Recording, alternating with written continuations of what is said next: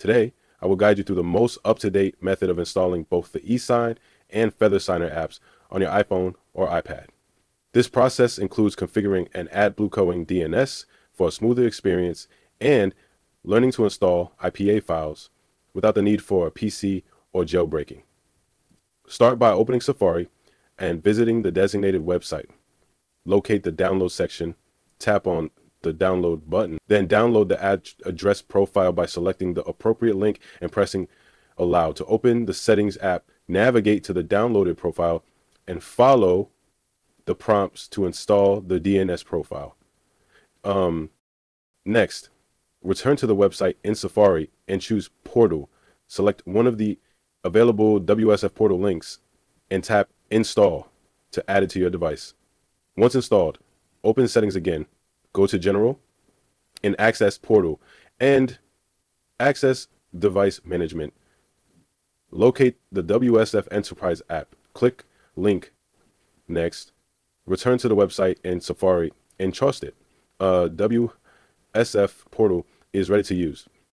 Within the WSF Portal app, scroll to the download section to find ESign, FeatherSigner, and Gbox links. Tap the link for ESign and install the app, verifying its functionality afterward. Repeat the process for FeatherSigner. Now, with both apps ready, proceed to download the required certificates by selecting the relevant links under Certificates in the WSF Portal app. Extract the downloaded certificate zip file in your Files app, noting the folder containing the certificate and password files.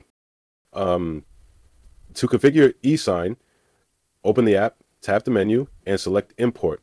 First, import the .pt12 certificate file, then the mobile provision file from the extracted folder. Repeat the process in Certificate Management, entering the password for the .pt12 file when prompted. Similarly, open FeatherSigner, add a new certificate, and import both files with the corresponding password.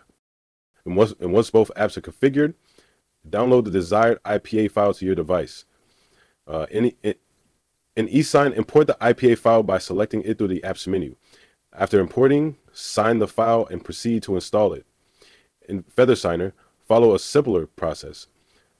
Import the IPA file, sign it, and finalize installation. That's it. You've successfully installed ESign, FeatherSigner, and configured your device to install IPA files without a PC or jailbreak. With the jailbreak DNS active, your iOS experience is now more seamless and efficient. Don't forget to like, comment, and subscribe for more tutorials.